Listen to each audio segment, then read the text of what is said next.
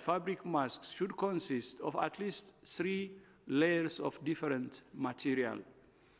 Details of which materials we recommend for each layer are in the guidelines.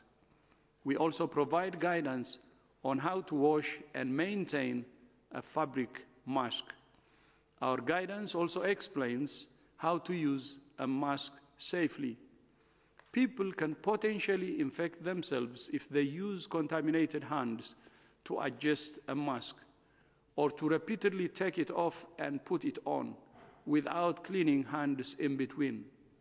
Masks can also create a false sense of security, leading people to neglect measures such as hand hygiene and physical distancing. I cannot say this clearly enough. Masks alone will not protect you from COVID-19.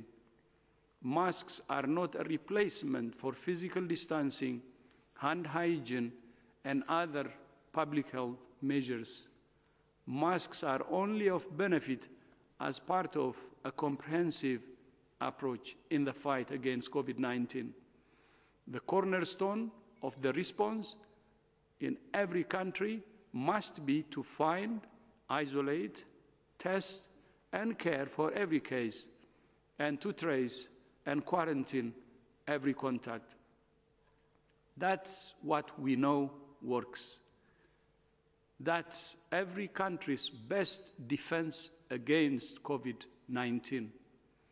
WHO will continue to provide the world with advice based on the most up-to-date evidence as part of our commitment to serving the world with science, solutions, and solidarity.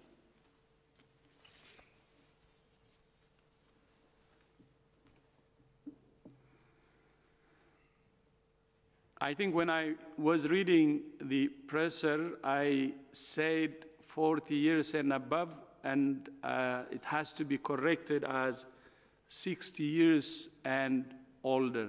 And sorry for that. I will read again that part of my statement. In areas with community transmission, we advise that people aged 60 years or over, or those with underlying conditions, should wear a medical mask in situations where physical distancing is not possible. Thanks again. Thank you very much, Dr. Tedros, for these opening remarks.